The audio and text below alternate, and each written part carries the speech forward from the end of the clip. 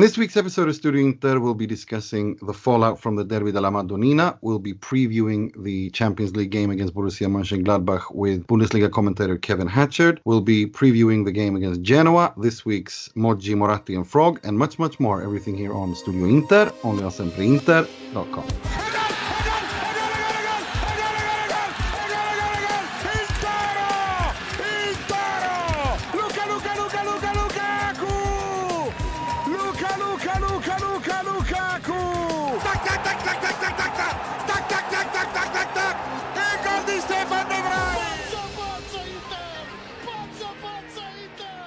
Benvenuti, bentornati to another edition of Studio Inter. My name is Nimatale Ruzzari, who is not quite recovered yet from that derby, that unnecessary derby defeat. And we don't really have that much time to dwell on that because we have we have some important things ahead of us, not bigger and better things, hopefully better, but definitely not bigger.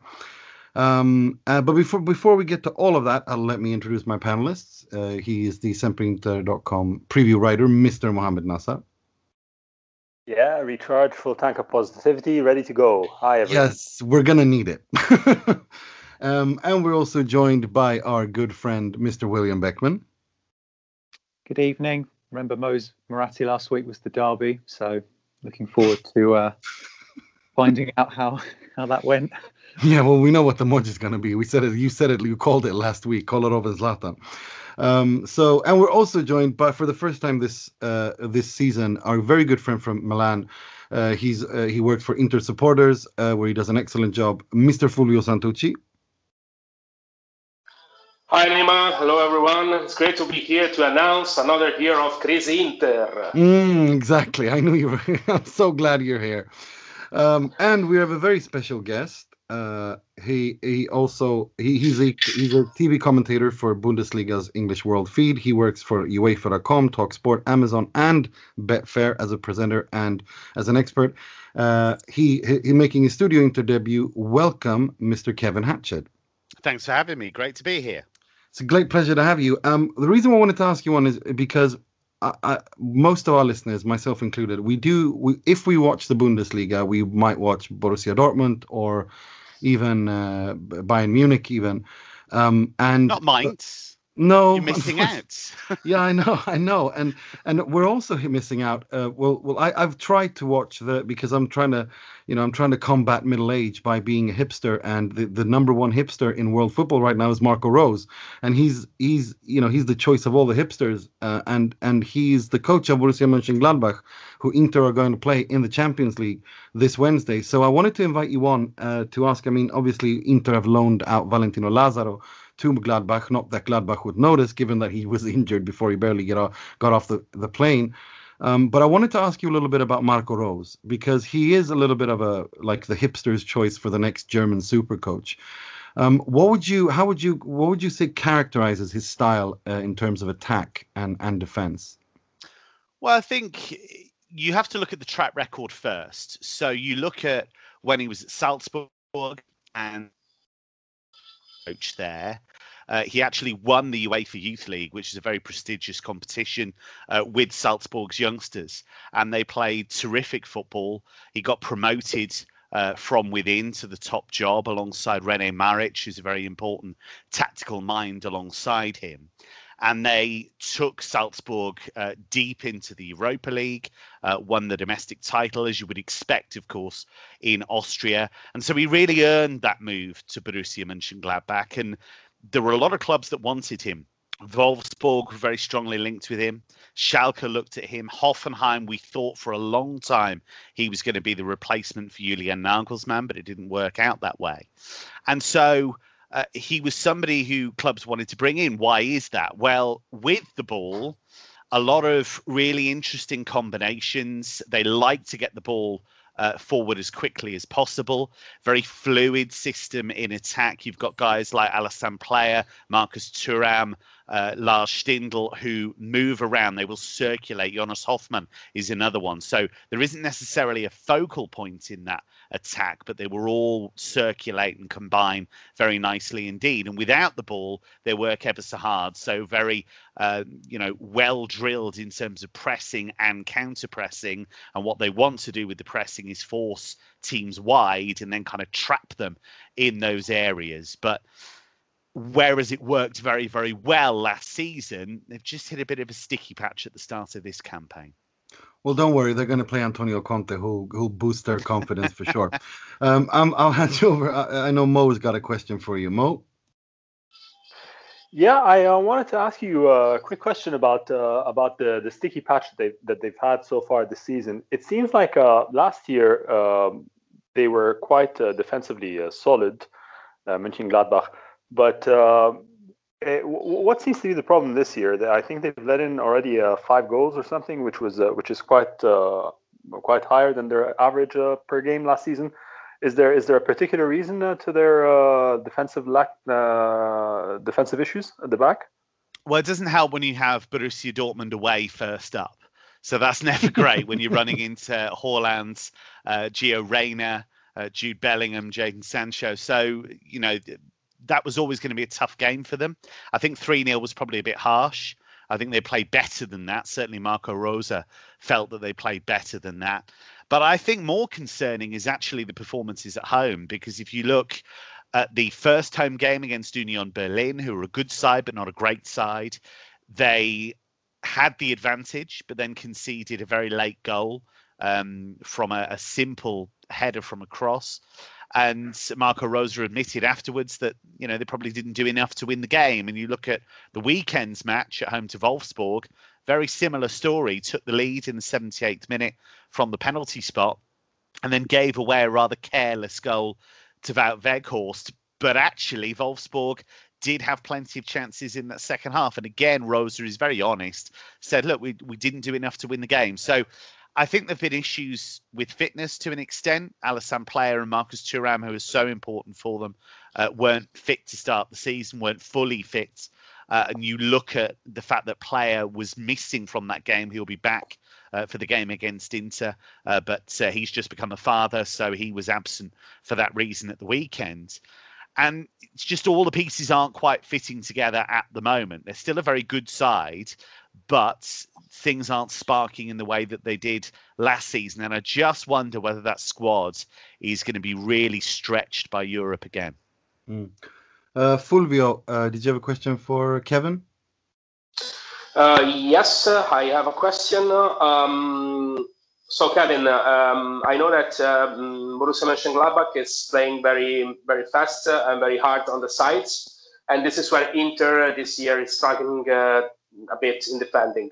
So my question is, do you think that Borussia Mönchengladbach will come to San Siro to attack this liability, this weak point of Inter, or do you think that they're going to be a little more cautious on this game? And second quick question, is Leiner fit for this game? Because I know that went out injured in the last game. To answer the second one first, they hope so, but not 100% on that at this stage. To answer the first question, I think they will play front foot because that's the only way they know how to play. They're not really the type of team that can go somewhere, dig in and make life tough for the opposition. They like to try and impose themselves. They like to play their game. And as you quite rightly mentioned, wide overloads are a big part of that. So the fullbacks are key. Guys like Leiner, Oscar Wendt or Ben Sebaini on the other side, they like to try and get forward from full back and then combine and create those wide overloads. And so they'll look to give, especially I think Hakimi on that right hand side, because they'll know Hakimi well. I love Ashraf Hakimi. I think he's a great player, but we know, as devastating as he is going forward, he has issues defensively. We know this, and I think that's something that they will try and exploit. Will, did you have a question for Kevin?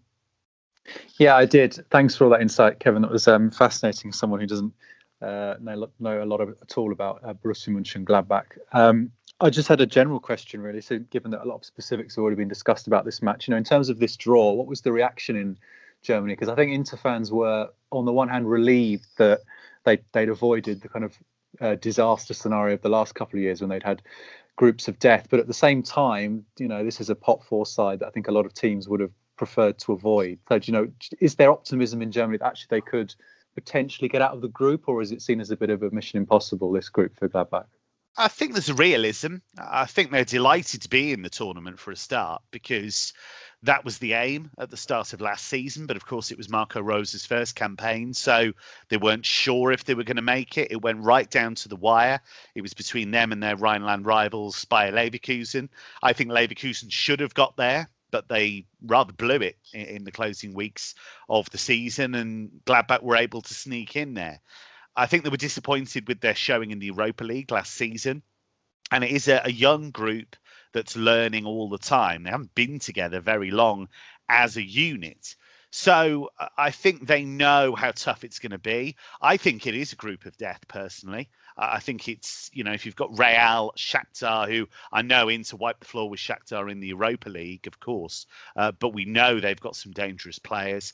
And Gladbach, there's no obvious weak side in that group. There's no team where you think, okay, they're going to be the ones that get absolutely hammered in all 6 match days. So it's a really intriguing group. I think if they were to qualify for the last 16, it would be seen as a shock and a massive success for them, because Dennis Zakaria has been out, so that's a real blow for them. And there are concerns about just how deep this Gladbach squad is. So I think they're excited, but I think they're realistic. How do you think this game is going to go against Inter? Because Inter are in a very difficult period and have been leaking goals, and also are under a bit of a pressure coming from a derby defeat. So how do you think this is going to go? And do you think that Gladbach will go through it? And who do you think will join them if you do? I think Inter will win it. I do. I think Inter and Real will go through. I think it will go to form, if you like. I know you guys by nature are going to be more sceptical about what Inter can do and what Antonio Conte can do. But from an outsider looking in, I've actually been quite impressed with a lot of what they've done. I'm a huge fan of Romelu Lukaku. I think he's a sensational striker. I think the numbers he has put up are worthy of massive respect. I love the combinations between him and Lautaro. I think there's a lot to be excited about. But the interesting thing is, and I don't know if you guys agree with me here, Conte now can't complain about not being backed, because the money they've spent on wages, on transfers, and bringing in the kind of players that he would want to work with. They've brought in veterans like Vidal, like Kolarov, but they've made some other interesting signings as well, like Hakimi. So I look at that squad, and obviously it's stretched at the moment by COVID-19 and what have you, like a lot of clubs are. But I look at that squad and think, okay, this is it now. You have to work with this squad, and it's very, very strong. So I think Inter can make a real splash this season. Well, I hope you're right. I wish I shared your optimism, but I thought you might. I have my doubts. May I share a quick thing with Kevin about the game, or is it late? Go for it. Yeah, Kevin, I'm as an Inter fan, I'm a little bit worried about the mismatch that could create between Marcus Thuram and Danilo D'Ambrosio. I don't know if you have a chance to watch the Derby of Milan on Saturday, but if you did, you surely noticed that D'Ambrosio against Rafael Leao was a clear mismatch for all the game. And they're not the same kind of player, but Thuram and Leao share some skills, the speed. Do you think that this could be the key for Mönchengladbach to try to get at least a point in Milan? Potentially. And I think what's really interesting is they have that fluidity. So sometimes you'll see Thuram operate down the left. Sometimes you'll see him operate down the right. So if he is having joy against D'Ambrosio, they might stick with that. If it's not quite working and they fancy having a go at Hakimi on the other side, it's not unusual for them to switch wings. One of the keys you'll see in this front four, even with Player as the kind of furthest guy forward, if Player starts the game, he will drift and they'll combine. And, Embolo they can bring on for, a bit more power maybe. So they do have lots of options. And if Marco Rosa, as you do, feels there is a potential mismatch there with D'Ambrosio, then that would not surprise me to see him test D'Ambrosio with Thuram in the opening exchanges. But as I say, if that's not working out, don't be surprised if they switch around. Thank you so much, Kevin. If people want to follow you on Twitter and if you got something coming up that you want to plug, then go right. Then the floor is yours. On Twitter at Kevin Hatchard, very imaginative, yes. And so, I'm on games all the time. So I'm on Champions League for UEFA Matchday Live. So that's a lot of fun. So make sure you join us through the Champions League app or UEFA.com. Thank you very much, Kevin. We appreciate you coming on. Cheers, guys. Take care. Right. We'll quickly have a look of that game itself. I think that a lot of this game is going to be, for me, the way I look at this game is the same way I looked at Slavia Prague last season. And it's, if Inter lose this game, then the chances of going through are over. The way I see it, I don't see it really is make or break immediately because it is a very evenly balanced group. Because Real Madrid are not what they used to be. We don't really know where we have Mönchengladbach. We don't really know where we have Inter. And Shakhtar, even though Inter mopped the floor with them in the Europa League, I think it's a different Shakhtar we're playing because it's also home and away, and it's a different Inter. It's not the Inter that we saw back then that is going into these games now. So for me, it's a little bit. I'm nervous going into this, especially after what we saw in the derby this weekend. But I think Inter will get a draw. I'm thinking 2-2 draw. What about you, Mo? What do you think? No, I honestly think we're gonna win. I think we're gonna win. It'll be it won't be the clean sheet we're all dreaming of yet, but I think overall. Like Kevin was saying, it's a young team. It's inexperienced. Our team, our guys are older, more mature. I think the experience of the Europa League last year has been probably very important and critical to the team's overall character and development. I think managing games like these are going to be much more efficiently dealt with. So I reckon it's a straightforward win without a clean sheet. So maybe 3 or 2-1 for Inter. Okay. Fulvio, what do you think is going to happen if you were to predict a result and a kind of game going into this? Well, it's very difficult to say because it really depends by the players that Antonio Conte is able to line. I know that Bastoni is in once again. I don't know anything about Young at the moment, and it's something that matters at the end of the day. So I hope for a win because if Inter doesn't win, could be psychologically devastating after the derby. For sure. What do you think? Do you dare to make a prediction, or are you too scared? Well, I know very well Inter. I know fairly well Borussia Monchengladbach. I think we can win this game. Especially if we are able to score in the first 10 or 15 minutes. So I would say 3-1. Will, where are you on this game? Do you think we're going to win, or do you think it's going to be a draw, or what are your thoughts going into this?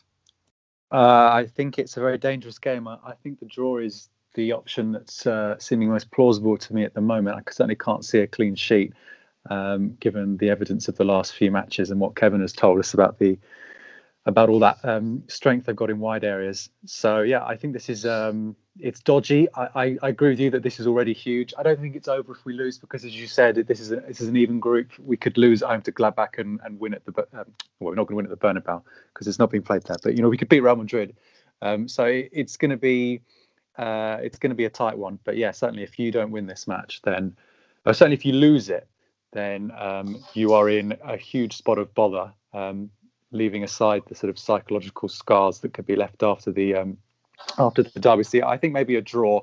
As for Ashley Young, I read today from Gianluca Di Marzio that he cannot play in this match because Skriniar and Young need to test negative within a bit more than 24 hours before the start of the match, and Young doesn't finish his quarantine until Tuesday. So I don't think there's actually the sort of technical time to actually get him back into the squad. But I'm nervous, as you said, because this is a game that on paper is a game that Inter have to win because they're at home to the team in pot 4. So it is very similar to that Slavia Prague match last year.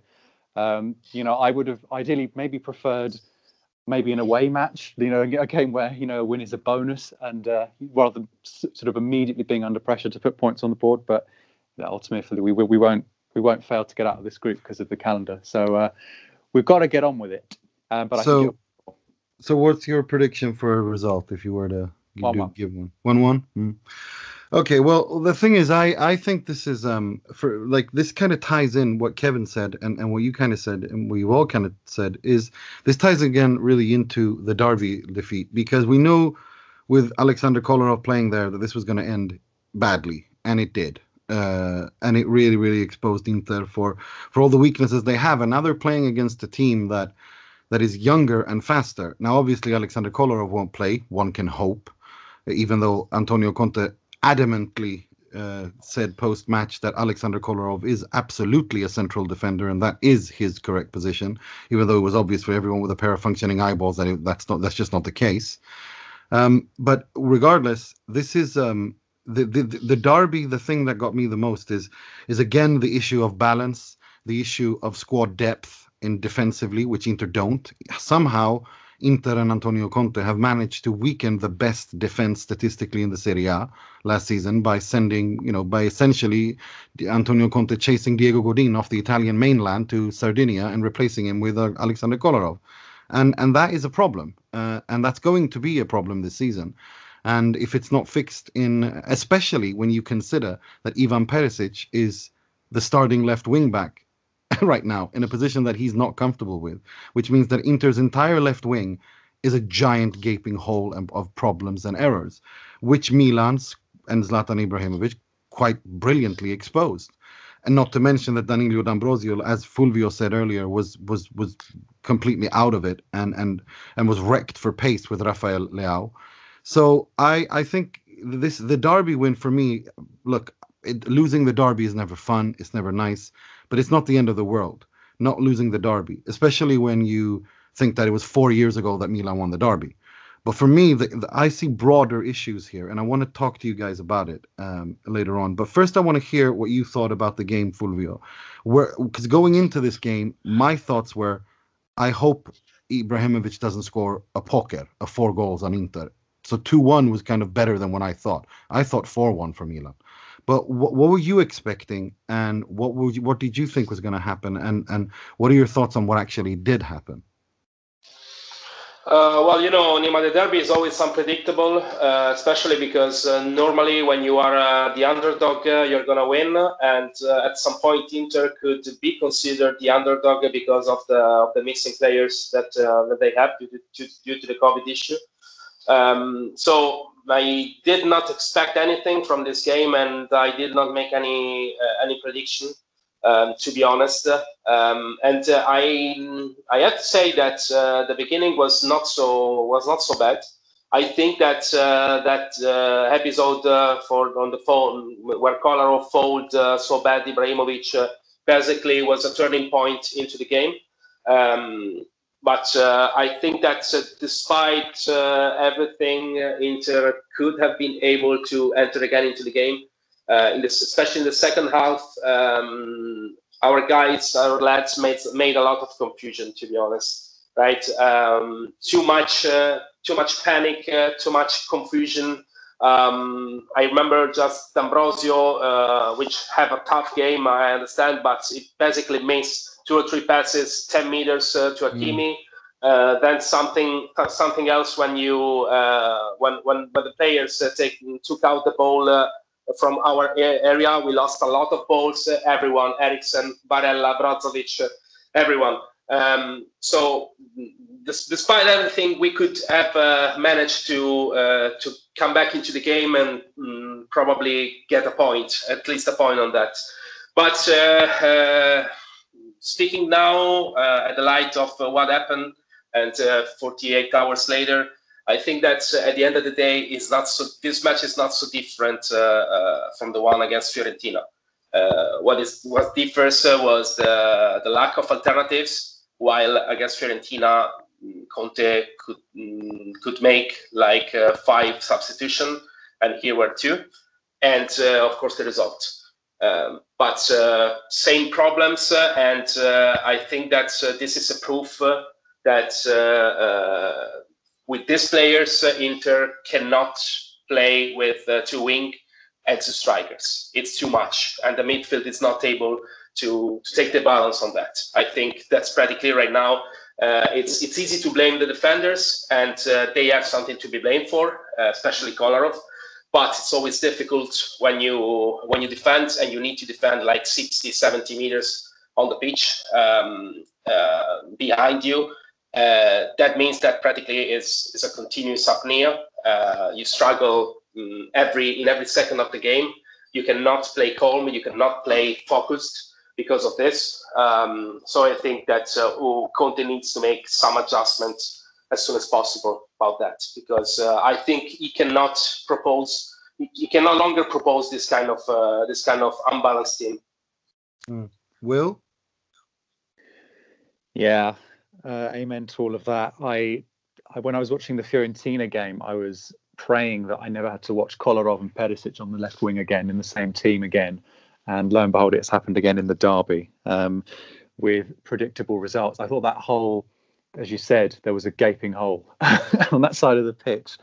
And again, you know, the foul itself was poor for the penalty, but Brozovic and Perisic's complete inability to stop the counter-attack coming towards Inter's defence was also fairly embarrassing. We haven't mentioned Brozovic yet, so I'll throw in a mention for his sort of 2 out of 10 performance. It was, Milan didn't create that much after they'd scored their 2 goals. So I think we could have got a point, but I agree that this is, you know, it's the same we would have been papering over cracks again, I think. I've just looked at our results from the end of last season. It's easy to forget that we finished last season with 7 clean sheets from 10 games. That feels like a pretty damn long time ago now. Obviously, you have the absentees to throw in. That's clearly a mitigating circumstance to some extent, because if Bastoni doesn't test positive, if Skriniar doesn't test positive, then obviously Kolarov doesn't start, and maybe things go in a slightly different direction. But you know, ultimately, we were praising the squad depth after them. Well, at least I was on this podcast a couple of weeks ago after the Mercato finished, and clearly, if there's one area where we don't have it, it's or at least we don't have it in a reliable capacity, then that's in defence. So losing the derby is never nice, but ultimately the bigger concern is the fact that we've had four league games now, and we're seeing sort of similar problems in terms of balance, as you said. You know, I don't think that midfield. And that, as I said, that midfield is not brilliant enough to compensate for all of the holes that are created sort of around it. You know, if you had a Kante, for instance, as Conte was looking for in the summer, then that would be different. You'd probably be able to get away with a bit more on the wings and in defence. But we don't have that kind of player, especially not if Brozovic is in that kind of form that we saw on Saturday, because that's probably the closest thing we've got to someone who runs around the pitch and covers holes when he's on form, but he's clearly not at the moment. So yeah, it's just it's a continued work in progress, and we haven't got much time to work on this team on the training ground, because we've now got 7 games in 3 weeks or something. So you know, hopefully these injured players can get back. Hopefully Conte can stop playing Kolarov and Perisic together, and hopefully this team is strong enough psychologically not to buckle after losing the derby. You know, we haven't lost a derby for a long time, so it's not something we know in terms of this group of players, in terms of how they respond. But yeah, Milan, fair enough. I think they didn't steal anything, as the Italians always say in that match. But yeah, concerning that this team to me seems like a jigsaw that hasn't been put together yet, and I'm worried that there isn't going to be much time for Conte to sit behind his desk and work it out. But I want to hear what you say, Mo, about the game, and then I want to have a broader discussion about the problems that I see it, because I do see problems. I see the wheels coming off here. I see the beginnings of the wheels coming off the Conte project, and I want us to discuss that a little bit later. But first, I want to let you have shared some positivity on this game. I double dare you, Mo. Yeah, look, honestly, I'll double down on what Fulvio said. This was the Fiorentina game 2.0. I mean, look, it's very difficult to judge. We've all spoken about balance. Like the same way I can't remember what the hot word was last season, but this season's word seems to be balance, at least the beginning of the season. And it's quite clear, like Will noted, that with Perisic and Hakimi on the side, and this midfield module just does not have the physical output to be able to compensate for those defensively lapsing wings. Now you combine Kolarov with that, and then it's a problem. Now, look, first thing first, I'll say that, clearly Kolarov was at fault in the first goal. Maybe he was, not marking Ibrahimovic as closely as he should have in the second goal. But I think, and again, to Will's point, I think the losers of the match have to be D'Ambrosio, and I'm the biggest D'Ambrosio fan over the years, but he had an abysmal game, and Brozovic. I think Brozovic's inability, unwillingness, inattentiveness, whatever adverb you want to put there, to do the work, to be able to give that fragile back three the security that they need to be able to get on with their business, has been, has probably been the main reason why Inter looked so weak in the final third. Vidal was Vidal. He was reckless. He was running around a bit like a headless chicken. But you always look to Brozovic to be able to give some, solidity. So I think it's unfair to judge the Conte project on this particular game in light of the absences. I mean, dare I say, had Gagliardini been on for Brozovic, maybe the side would have had more balance. Had anyone, just take one of those four players or five critical positions and replace them with the preferred starter, and I would imagine that the side would have been far more balanced. And like Fulvio said, despite all of that, I reckon this was our game to lose at the end. By far the most dangerous chances, by far the most egregious errors by the referee came against Inter. The chances were missed by us. So on another night, this match should have ended in a draw and could have easily ended in an Inter win. So I'm for me, it's not too much drama. It really isn't too much drama, and I don't. It doesn't feel like it is. It doesn't feel like Will spoke about the team being able to take the psychological impact of a derby loss, and it doesn't feel like this. It seems like it's already been brushed off. They're looking forward to the Monchengladbach game.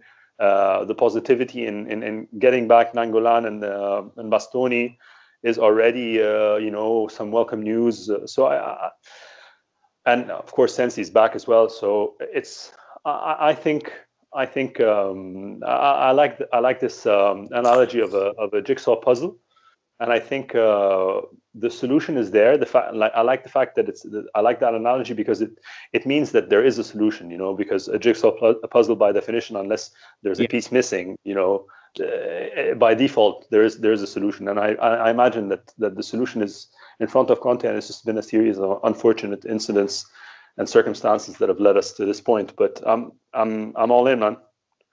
I'm gonna, for me. Yeah, I think so. Sorry, Nima, if I can, I agree with that. I just would like to add to my previous analysis that actually the solution is not so complex to find, right? Because you have a long roster and you can find alternatives. But I think the funny part of this is that it's like Conte is believing that the season is playing with N'Golo Kante on the midfield, because basically this is exactly the style of play which requires a defensive midfielder of a top level. which is probably N'Golo Kante, but Inter does not have it. Someone needs to inform Conte about this. Well, for me, look, it's not a derby loss. As we've all said, it's not fun and nice to lose the derby. And I'm not even going to talk about the fact that I feel this was incredibly unnecessary, that this was entirely avoidable, and that Inter were a little bit lucky against Fiorentina, and that kind of evens out throughout the season, and it kind of started evening out against Milan. It's not even about that. The way I look at it, and the reason why I'm very, very skeptical of this Conte project now, is because he is going through an identity crisis, the way I see it. His statements of saying that, which are completely contradictory to everything this man has said and done up to this point in his career, which has been defensive solidity and hard work, but also attacking aggressiveness and an aggressive attack. Now he's talking about, well, it doesn't really matter if you concede 2-3 goals. What matters is that you score 4 or 5. When did Inter turn into some sort of expensive Atalanta? And why are Inter paying for Antonio Conte to become an imitation of Giampiero Gasperini, or God forbid, Zdenek Zeman? Because that's essentially what we're watching here. There is no balance. Exactly, but literally, some of the things he's been saying. Yeah, I know. What the hell is going on? And the only solution and conclusion I come to this when I listen to this nonsense is that, well, you decided to get rid of Diego Godin because you wanted Arturo Vidal at every price, and you decided to replace him with Aleksandar Kolarov. Now you're doubling down that he's a central defender, even though he isn't. And when he plays for Serbia are balanced in a different way, so his deficiencies aren't exposed as ruthlessly as they are at Inter. You have Ivan Perisic, who you yourself said a year ago that he can't give me what I want. He doesn't know how to play as a second striker or as a winger. Was sent to Bayern Munich, where he plays as a winger, won everything, came back, is a year older, and now all of a sudden he's the answer to our wingback problems. Look, there's too much here that doesn't add up. And Antonio Conte isn't stupid. He knows what he's doing. The way I see it, the way I interpret it, this is an audition for the PSG job, where he wants to redefine himself as the free-flowing, happy 5-4-7-2 winning Antonio Conte, and Inter are paying the price for it. There is no way, no how that Inter are winning the Serie A playing like this. It is abundantly clear for anyone with a pair of functioning eyeballs that when you have, like Fulvio said, when you have 60, 70 meters of pitch conceded to someone, to teams to attack, it doesn't matter if it's Bastoni or Kolarov playing. You're going to lose. It's just not going to work. Then it's only accentuated and made far, far worse by the fact that it's Aleksandar Kolarov and Ivan Perisic who don't know what the hell they're doing, and you don't have a midfielder like Fulvio said, like N'Golo Kante, who can make up for it because he eats pitch space. To me, this is madness. What we're witnessing here is some weird experiment where this guy is basically auditioning for his next job and trying to redefine himself, and Inter are paying for it, and will be left with a bunch of 30-plus-year-olds that no one wants with high wages, which will struggle to offload again next summer. It's like a perpetual, like a cycle that just perpetuates itself. And this really, really, really, really frustrates the crap out of me. May I add? Go, Fulvio. Yeah. Go. Sorry, Fulvio, then Mo. Yeah. I will be very quick, Mo. Sorry. Just let me add an element to your brilliant equation. And we need to consider here, and we need to consider that this is a special season, and special because it's not like the previous one, and we need to remember that Inter started the season 1 month ago, from practically from scratch. Started the season 1 month ago, so there was no time to make anything before in the preseason. So this could be a perspective, because practically Conte has the same team of last year, or at least the same, the same spine of the last year, plus Vidal. And he knows that he cannot play exactly like the last year because it's not enough, right? So what I'm proposing now is that Conte is thinking to do something different, but needs to have some time to implement that, because this style of play is interesting, especially in this Serie A, in this weird Serie A in which teams really scores a lot, incredibly higher amount of goals if you compare to the usual or to the last year. I would like to say to you, Nima, that eventually it could work. And I think that the puzzle that we have here is close to be completed, and the pieces are missing, but they are important pieces, of course, but they are not so much. I think that all that Conte needs to understand is how he can balance this team on the midfield. And after that, I think he has the potential to win the league. Mark these words. Mo? Plus 1,000 million in agreement with Fulvione. 100%. No. I was just going to say that. I think, as a matter of fact, and no one's a bigger conspiracy theorist than I am. So I think if in fact Conte is playing 4D chess and auditioning for the PSG job, then that makes me even more confident, because there's no chance in hell he's going to get the job if he doesn't win the Serie A with Inter.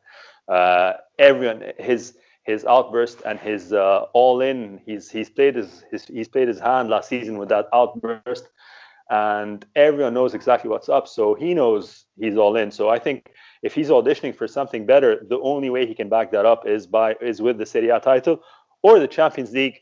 Not the Coppa Italia for sure. So it's this. So if he in fact is playing that game, it makes me even more confident that we're in for a good season.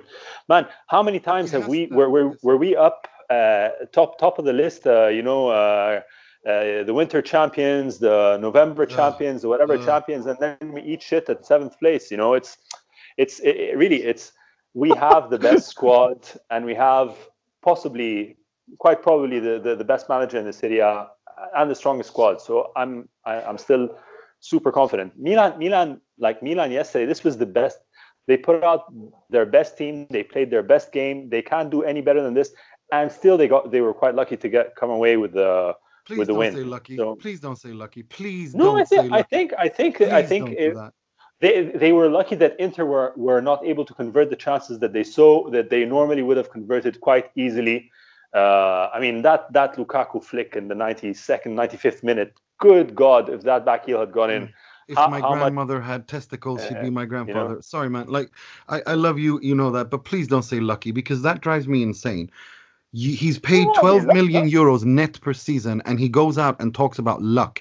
It's not luck that you sent Godin away to bring in Vidal and Kolarov. That's a decision. Luck has nothing to do with it. How many times did Kolarov drive the ball all the way and overload an offensive? Kolarov is part. We can't look at. We have to look at the full picture. So of course, with Kolarov on the pitch as a central defender, and let's take this particular game. Cast that aside for a bit, because of the unfortunate circumstances regarding player fitness that have surrounded the match. But as a whole, if you have Kolarov playing in a 3-man defense, you're able to do things when you're in position offensively with Kolarov in terms of ball distribution in the opponent's half that you're completely unable to do with either Bastoni or Skriniar, or Godin for that matter. So it's not like... But you hemorrhage goals. No, again, you hemorrhage goals. Let's forget this game, but let's talk about balance to the side as a whole. I was sure that are we getting the picture here, because I heard a lot of talking about the swap Godin and Kolarov, but I keep wondering, is Godin able to cope with this situation, because he also had 60 meters behind him to cover. In this situation, in this very moment, the defender of Inter should be Usain Bolt and Ben Johnson, right? Best player, because there's no way to do that. It's not a matter of who is doing what. Kolarov was a disaster, and not because of this, but because he fouled in that way Zlatan Ibrahimovic, and we know that. All right, probably Diego Godin is not entitled to do something like that, and we all agree with that. But in the style of play, I think that it's not a matter of swapping players, because any players is struggling. You take Danilo D'Ambrosio. Danilo D'Ambrosio never struggled playing in the 3 defense, never struggled. But struggles now because he had a lot of field to cover. And once again, it just takes the time to understand what to do with the midfield and how to balance this team. I think that at some point, if you play with Hakimi in the right side and Young in the left side, something is going to improve because Young is a more defensive player. So let's give some time to this, right? Because it's not a matter of players. It's probably the first year in which I can say since 10 years it's not a matter of players. Trust me, it's not a matter of players. I think it's both a matter of wrong players in the wrong positions and also a matter of balance and also stubbornness. I think it's a combination of everything. I mean, when Will used the example of jigsaw puzzles, jigsaw and Mo said you know the definition of a jigsaw puzzle is that you can solve it. Well, that's built on the premise that the jigsaw puzzles are all from the same package. I'm worried that we've got 7-8 jigsaw packages of puzzles all muddled together, and we've got a crazy guy trying to fit all the pieces into it. And you know, you've ever seen a child who doesn't want to like when they're playing and they're trying to shove in the corner pieces into the middle. Exactly. That's stamping his fist down on the table. It will go in. Exactly. Thank you. That's exactly what I meant, Will. That's what I'm seeing here. Sorry, I worry. I'm worried. I'm really worried. Sorry, Will, go. I was just having a flashback to lockdown when I was doing a jigsaw puzzle of the London Tube app, and that was what I ended up doing. Yeah. No, but seriously, come on. Like, what's your thoughts on this? Well, I agree that well, firstly, I don't think that all is lost in terms of the league campaign. You know, you only need to look at this weekend's other results on the same day as Inter's defeat to Milan to find out that this is a league that, you know, our opponents are waiting for us. You know, Lazio lost 3-0, Atalanta conceded 4, Juventus didn't beat Crotone. So, you know, whoever wins the league this season is not going to have to be a perfectly oiled machine to do it. Now, that's not to say that Inter and their current guys can go 38 games playing like this with this starting 11 and win the league. I agree there's work to be done, and there's not a huge amount of time on the training ground, as I said before, to do it. But I do believe that this is not the maximum potential of this team. One, for fitness, obviously, because, as we said, this is a strange season. And two, because there are, you know, not everything has been tried yet. I would expect that maybe by the next international break, so after this next cycle of 6 or 7 games, we would have a much clearer idea of what the best starting 11 is. Because at the moment, I think there's still a bit of confusion. Conte's not had everyone available necessarily at the same time to try everyone out. You know, let's remember that Stefano Sensi was also missing at the weekend. I'm sure he would have been useful in that midfield. So, you know, I'm not going to push the panic button just yet. As far as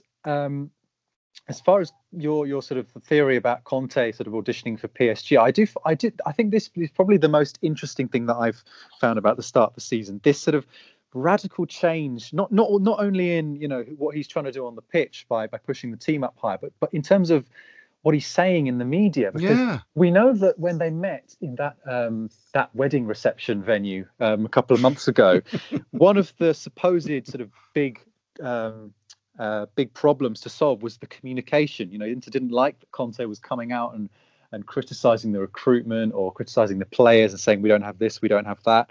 And that supposedly one of the ways that they were able to patch up their differences a couple of months ago was that they agreed on a sort of new communicative strategy.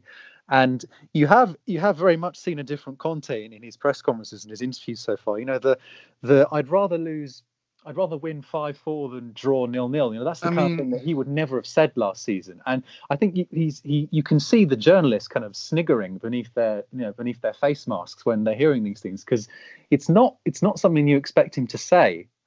So I wonder, you know, to what extent is this him trying to change himself, trying to evolve himself, because he knows now that he's got this reputation, and he knows, one, that it's not productive for into the season, and also potentially for future employees. You know, he needs to show that he's not, you know, is it, you know, does he, maybe this is the question, does he believe that this is genuinely the way to go this season, or has he decided that, you know, this team is not balanced, but because he can't criticize them, he's going to sort of toe this line of saying, yeah, we have to attack? I don't know.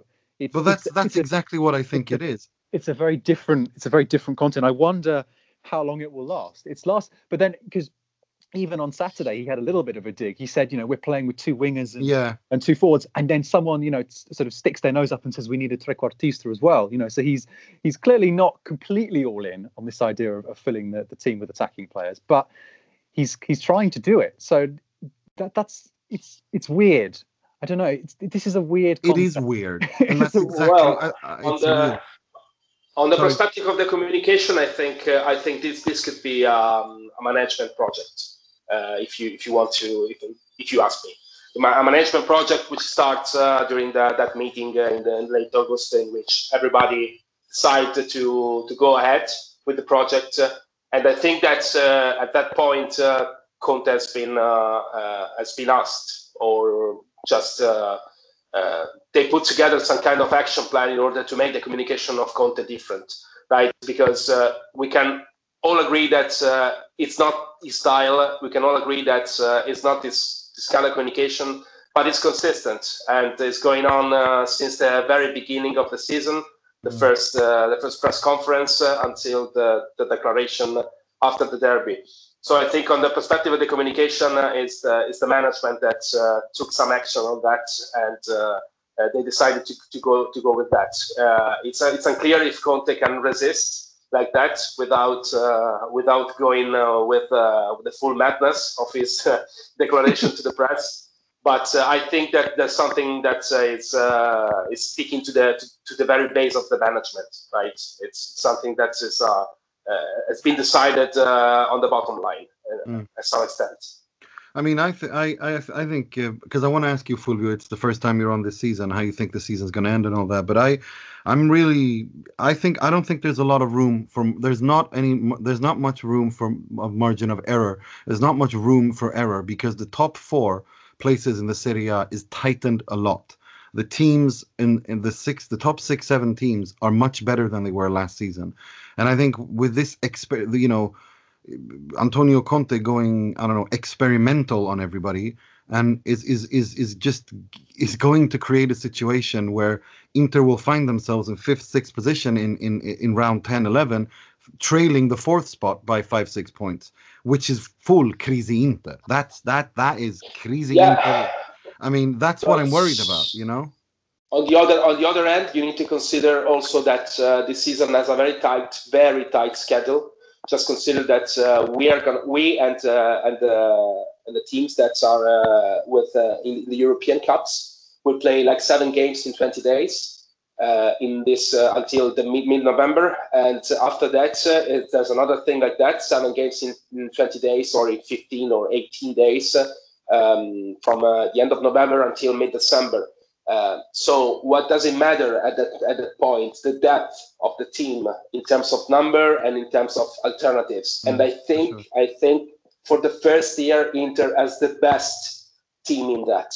I think that we have a little more, probably the same depth of Juventus, but a little bit better in terms of alternatives. I genuinely think this, and I think that in mid-December, this is gonna show because Atalanta is a good team. Of course, it's a great team, but it's difficult to understand if their starting 11 is, or at least the alternatives, the substitutes are going to play at the same level as starting 11. Same for Lazio, same for Napoli, of course, and the same for Milan, Roma, and all the teams involved in the European Cups. So I would like to understand, I would like to wait and understand if this depth that we have on the team, is the first time that we have depth on the team, and Conte really highlight this and say, we need everybody, I count on everybody, because everyone is going to have some room at some point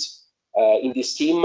I think that this is going to make a difference. Of course, if everybody are able to stay not injured, of course, because if we end up like last year with Sensi out of all of season, Barella injured for 2 months, Sanchez injured for 3 months, it's a different story, of course. But still, I think something like that.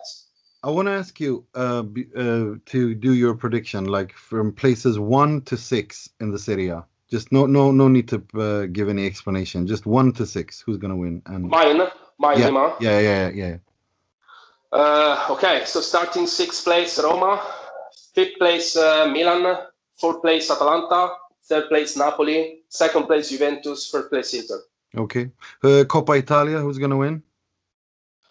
Oh, it's difficult. I did not see the table yet. I did not see the table. I don't know, but I go with Juventus. And do you think Napoli will win the Supercoppa, or do you think Juve will win?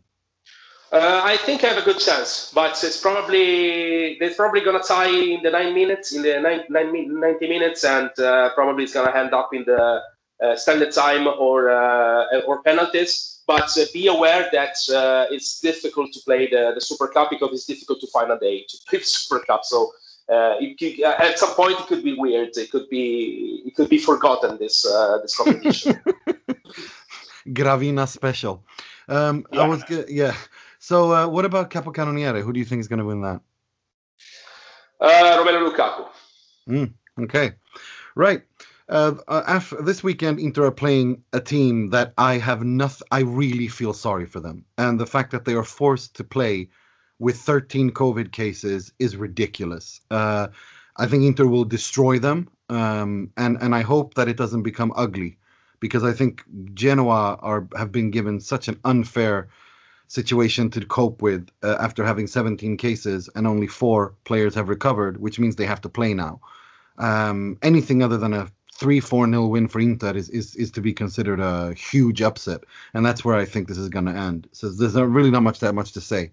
What about you, Mo? Just predictions on that. Yeah, I predict a strong win, maybe even that elusive clean sheet. So let's say a 2-0. I think we're going to take it easy. We just suffered the wrath of the COVID, so maybe we'll be gentle with the Grifoni. What about you, Fulvio? What do you think? I mean, well, I always hope, because it depends a lot on the Champions League match, especially psychologically. But I can figure a similar match of Benevento 1. So a lot of goals scored, probably someone conceded. Some goal considered, like 4-1 or 4-2.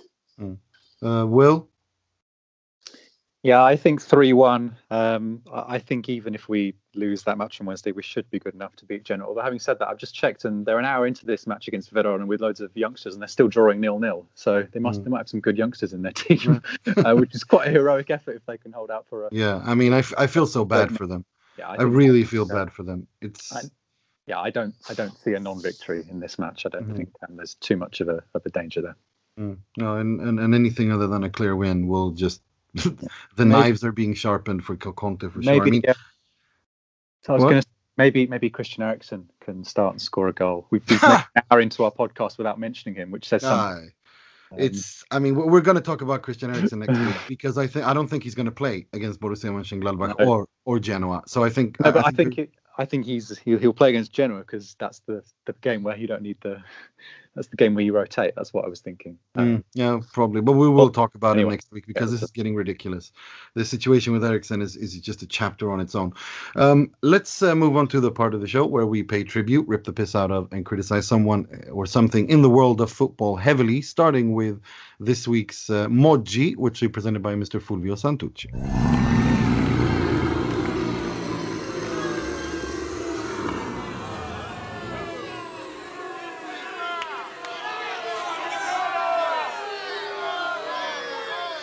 So this is another typical Italian football story, a kind of Moggi story. It has been told to my knowledge by the Italian journalist Benedetto Giardina, which I want to quote, specialized in Sicilian football, and the story is really, really embarrassing for the Italian football. So the story is located in Trapani, West Sicily, where the local club was able to join this year's Serie A. For the one who doesn't know, is the 3rd tier of Italian football, and was able to join despite failing pay the salary for the month of March and April. So basically that's how is that being possible?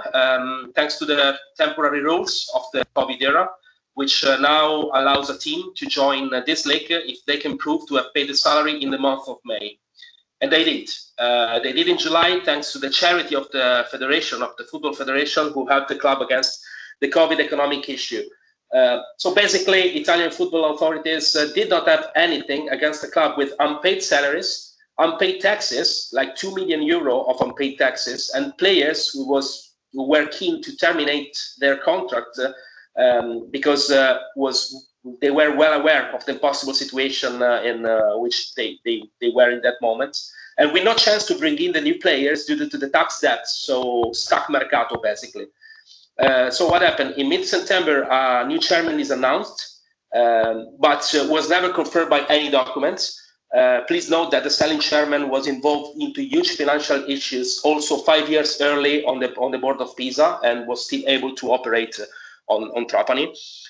So coming to the new chairman, no salaries paid, no taxes paid. The players cannot train in the week of the first game in the league because the management was not able to organize a training compliant with the COVID sanitary rules. The coach at this point had already resigned a few days earlier. They were not able to bring in a new one on time. So they just did not show up for the first game, while the opponents, Casertana, were regularly on the pitch, and they lost 0-3 for this reason. During the next week, the best player of Trapani, the striker Pettinari, third capocannoniere in B, in the Serie B of the last year, told the press that they trained without a doctor because there was no doctor, and with a player positive to the COVID because there was basically nobody there to run the procedures. So that was really the situation in a third tier in a professional Italian club of football. Wow. Of course, Trapani were not able to show up for the second game, so they lost another one, 0-3, and they were excluded from the league as per regulation. So the Serie C now goes on with 19 teams instead of the planned 20, and during all this time, roughly like 45, 50 days, nobody from the Italian Football Association highlighted the case, nor took action to prevent the situation. So the Trapani now will start from the Serie D, the first non-professional tier of Italian football, and the sad thing is that now the Serie D is a great risk because of the new measures of Italian government against COVID, which practically forbid the football of non-professional leagues. So it's basically another story of poor and careless management, as Italian fans are sadly getting used to it. And that's it. That's the Moggi of the week. Wow. I don't even know what to say to that. Like, wow. What a sad state of affairs.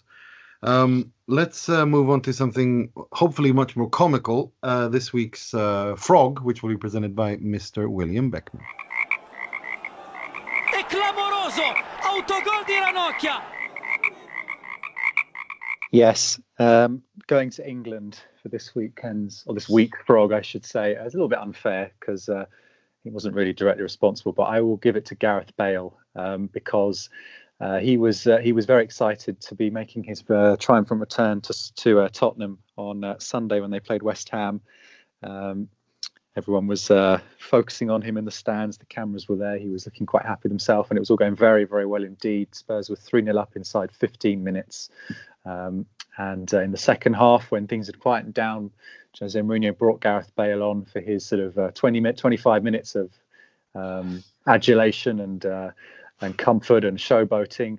And from the moment he came on the pitch, Spurs lost 3-0 because they went from 3-0 up after 82 minutes to drawing 3-3 after 94. And in the middle of that, Bale also missed a very important chance towards the end of the match. And it was comical in the sense that it looked like the most comfortable reintroduction to Premier League football that you could want for a player who was maybe a little bit short of fitness, and in the end he ended up being caught up in, I believe, a Premier League first. I can't recall in any league a team winning 3-0 after 80 minutes and not winning. So his debut was slightly ruined, and everyone was left looking a little bit sick at the end. So I will give it to him because I found it comical, even if. For sure. Let's move on to something much more Positive this week's Moratti, which you presented by Mr. Positivity. Hopefully, Mr. Mystic Mo. That remains to be seen, as he's saying Inter is going to win the Scudetto. Mr. Mohamed Nassar. He works a lot. He's intelligent, and he surprises people sometimes with his ideas. Not easy to find one person of this qualities. No pressure. Yeah, so Will really gave it to me about this. But it was more about the derby being actually played, and I think it got played, and all that concern that we had about it being cancelled eventually just dissipated in the thin air. But I won't dwell on last week too much.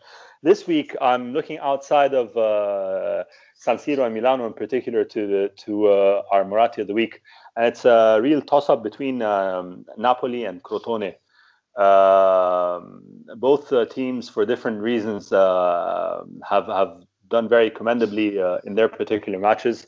We always have to commend all these provincial sides, these relegation contenders, when they take points from the Big Four, and particularly against Juventus. So I'd like to thank them for that. But I think more importantly, it's Napoli's performance against Atalanta came out of the blue. Everyone had predicted that this would have been the match of the week, and it was the match of the week, but for very different reasons. And it's particularly telling for me as a Moratti of the week, because everyone had been riding so high on Atalanta, and it just goes to show anything can happen in a match week. And the season really, the ultimate cliche, but the season is 38 match weeks long, or game weeks long, and the winner is the one that lasts over the entire 38 weeks and not just in a microcosm of a single week or two. So I think Napoli showed us that no team is unbeatable, no team cannot be outscored, and I think for me at least, made the bitter pill of a derby loss a little bit easier to swallow this week. So they're my particular Moratti of the week. I have Napoli as my number one contender for the Scudetto, and I said that because I think the top four is going to be very tight, tighter than it's been in a decade, and I think Napoli are going to be there to the end. They look complete. That's my 2 cents on that. I think they have the most complete squad out of the ones, and they don't have any question marks surrounding them the way the others do, I think. But we'll have to see. Like you said, it's 38 days long.